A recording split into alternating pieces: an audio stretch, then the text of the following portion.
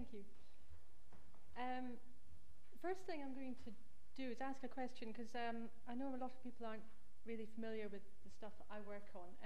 How many of you actually know what a herbarium is and have been into a herbarium? Oh, that's not bad. Excellent.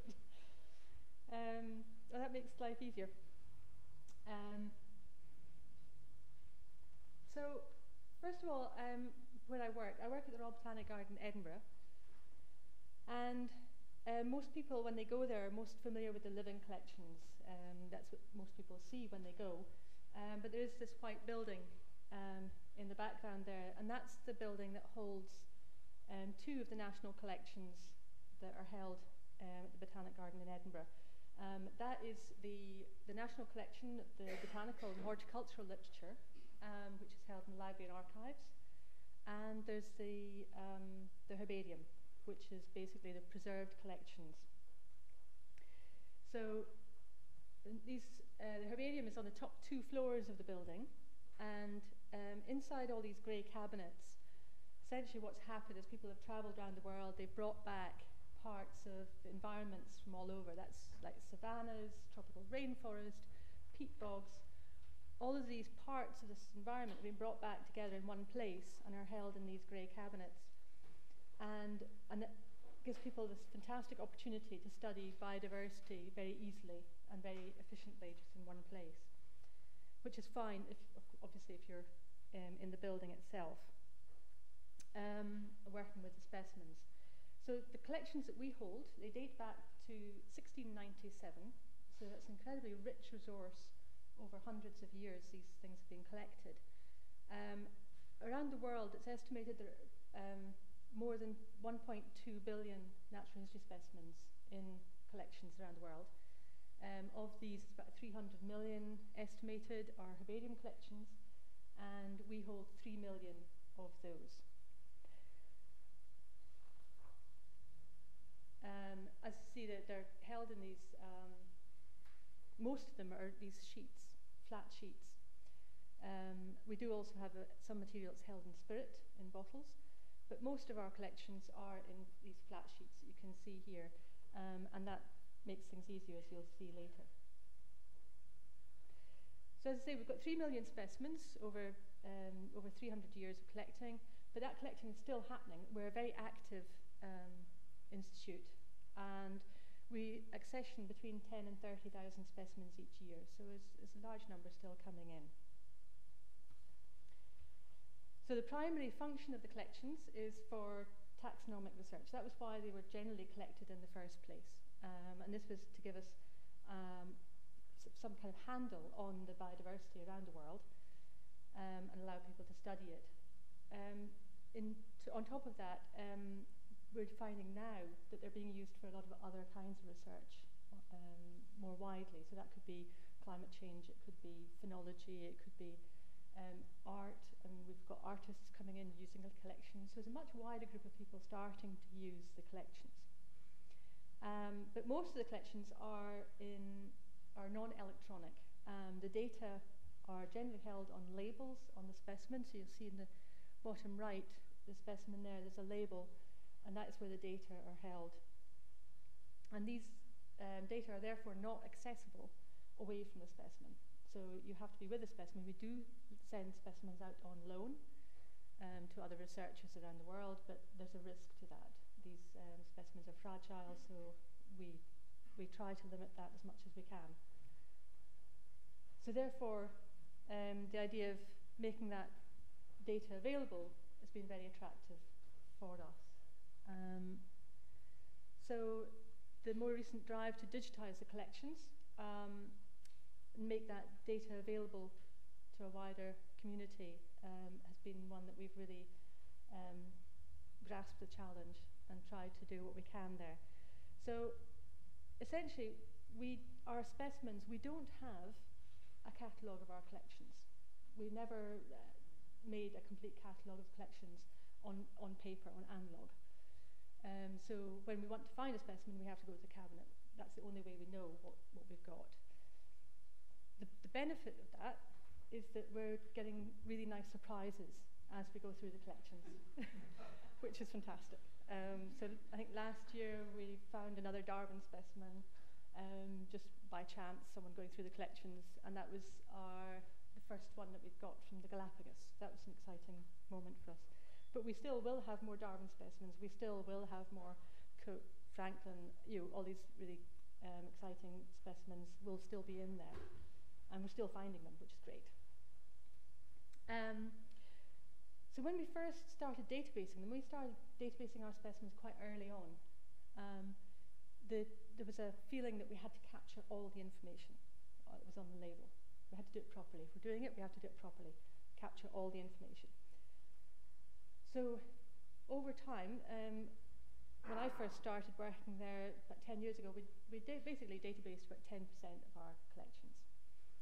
So we then had to shift gear and do this more rapidly, and looking at large-scale digitization.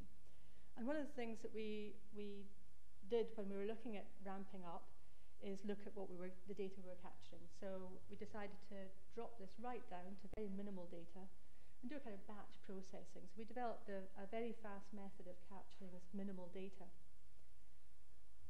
which has allowed us to really do this minimal data entry, sort of stub record for a large number of our collections. So we've now databased about 800,000 records, about 26% of the collections. And these records are now available on our herbarium catalogue. It's our online resource.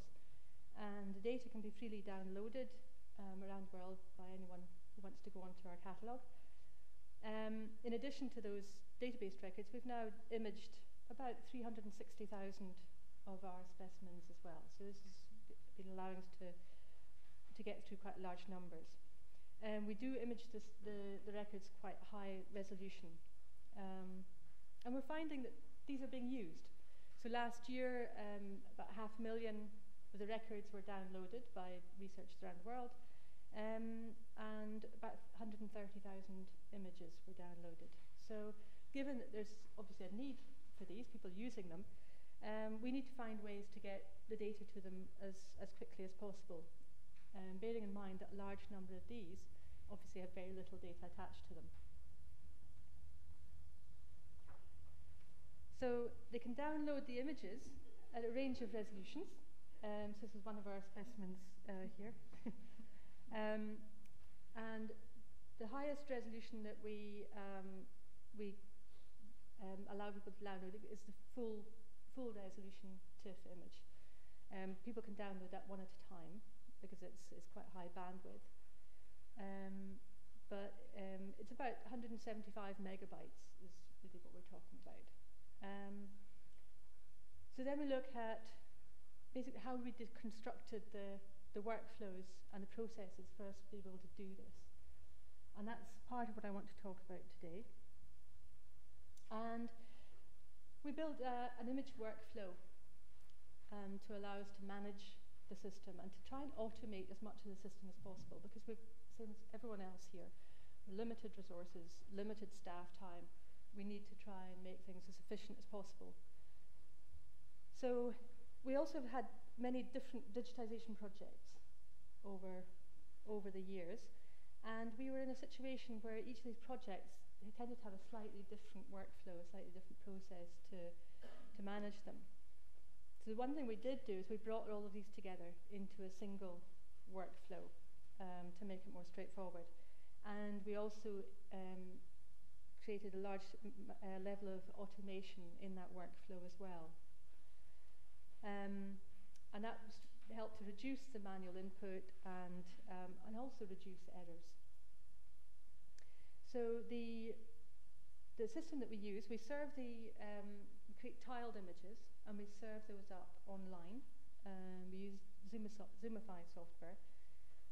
The TIFF and the raw images, we keep both the raw and the TIFF images, and we zip them up and store them offline on tape with 2 backup copies on tape and 1 on an external hard drive within the herbarium, so we have access to that.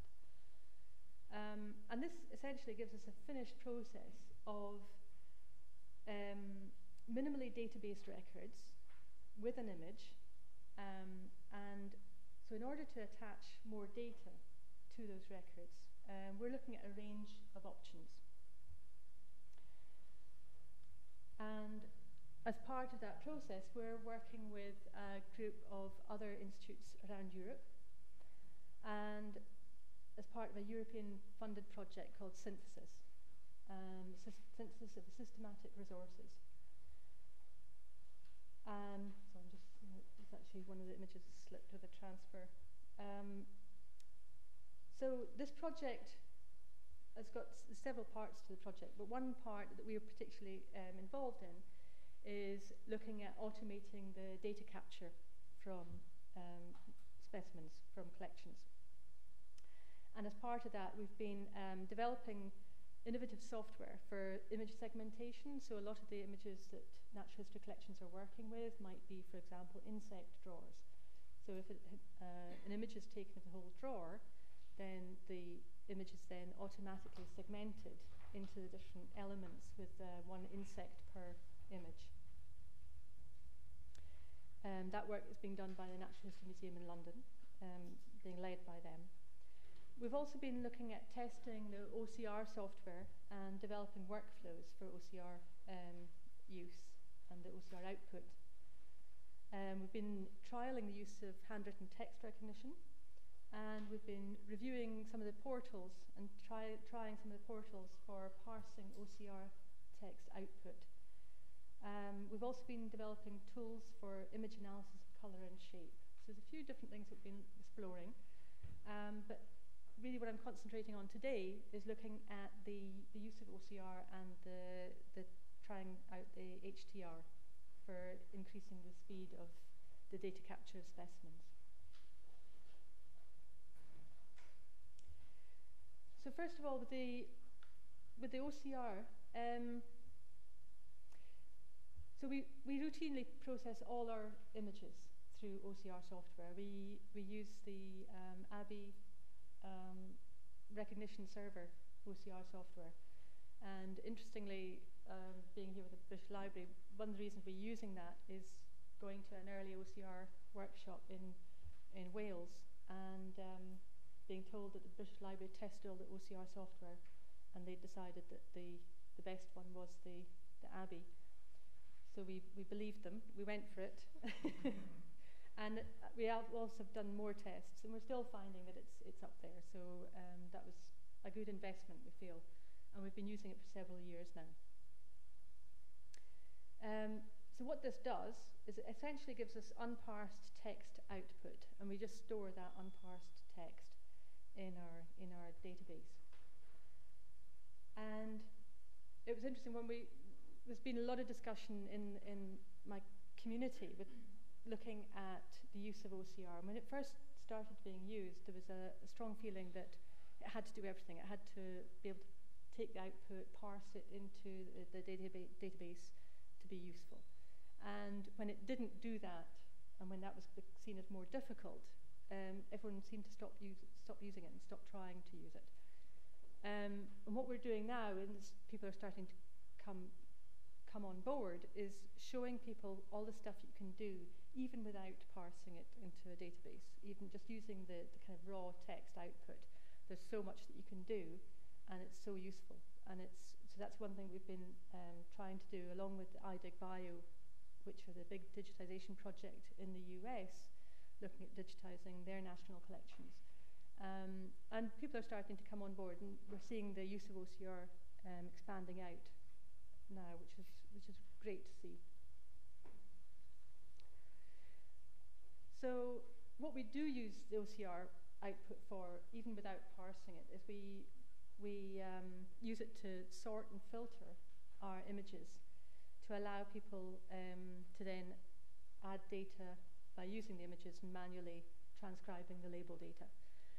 But by sorting and filtering the images first, people are working with collections all by one collector or all from one country.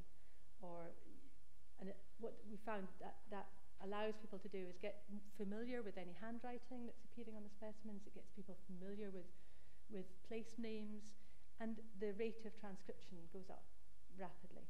And people enjoy it more. They feel more satisfied. They feel that they're actually getting to know either a particular collector, where they were going. They get a personal connection with the collector or with the place. So you get more satisfaction from the people doing the transcription as well. So we've found it really increases efficiency, and we've added data to over 100,000 specimens in these pre-sorted batches. The idea of sorting label type by uncertainty is something we've been looking at, we've not yet achieved, but the idea of building different pipelines, so sending all the typewritten images down one pipeline for people to transcribe using some of the OCR, or whether to send it into some handwritten text recognition software if it's considered to be handwriting. So there's potential there, but we've not really successfully achieved yet.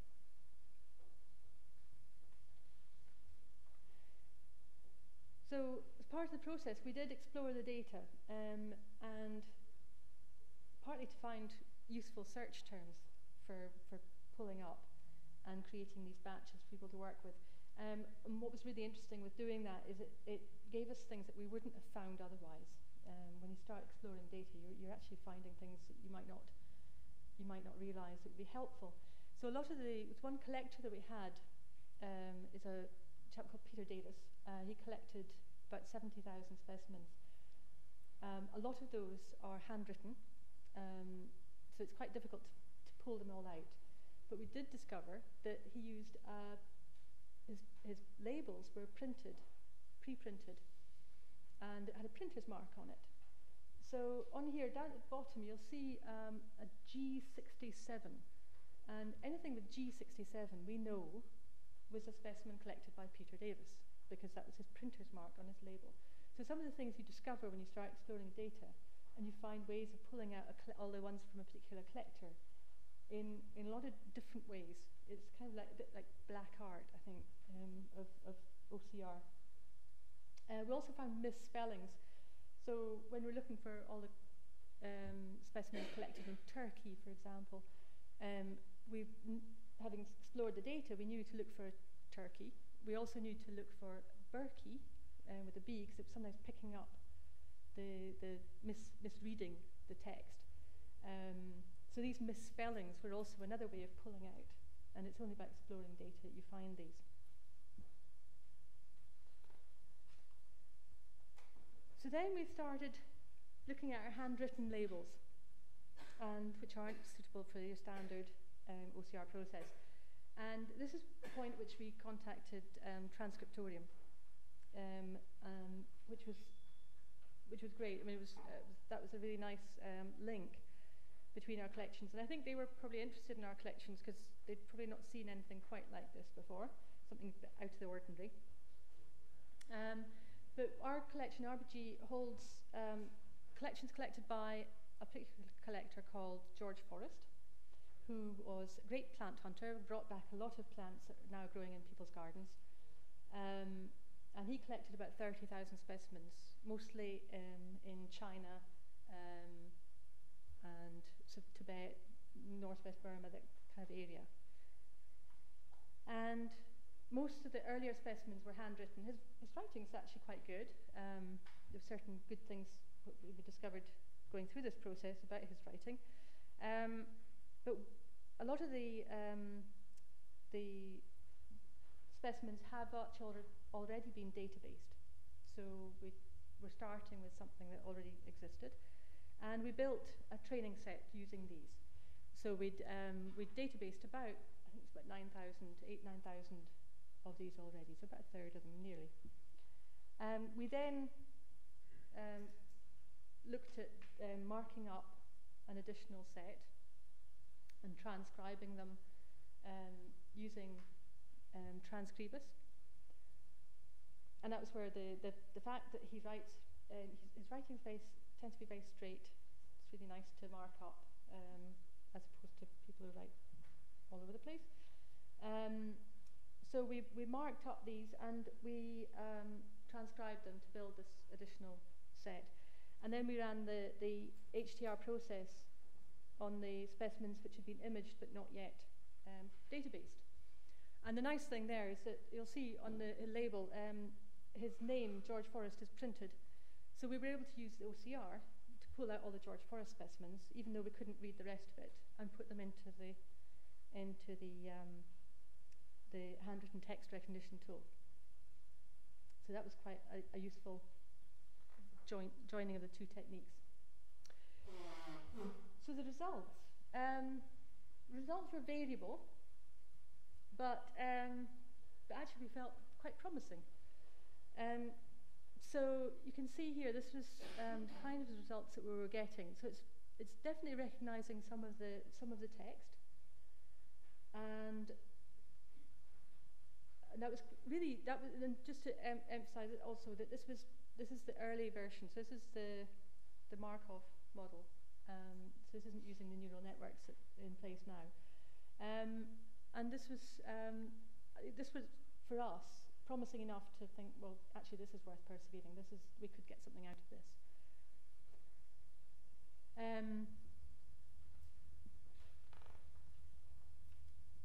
So I then also thought about what the text that we're trying to read, what are the words in there? And I think this is also relevant because when we looked at other material, this became more relevant. So the 30,000 specimens collected by George Forrest, so we've databased nearly 10,000 of these. And it was when we were transcribing them that we found that really realized just how limited a vocabulary he was using for those labels. So within these records, you can see that obviously Forrest occurs a lot because it's his name, but the word shrub, so he collected a lot of shrubs, and he collected a lot in the Salween Divide region. He was in a lot of thickets, and he was collecting a lot of pale rose or crimson as well flowers. He tended to use similar words all the time, so he would stick with a very limited vocabulary. We've not yet counted the total number of words that he used in those specimens. It's something we're going to look at, just to look at the kind of size of vocabulary used by different collectors. I think would be a really interesting area of research. But when you explore these, it just gives you an idea of the kinds of words that he was using.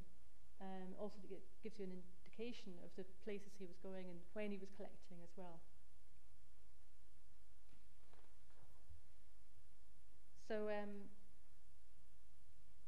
so just to say, we've also got correspondence by George Forrest, and we were interested to see, having trained it up on his handwriting, etc. We could presumably use it for his letters. Not really.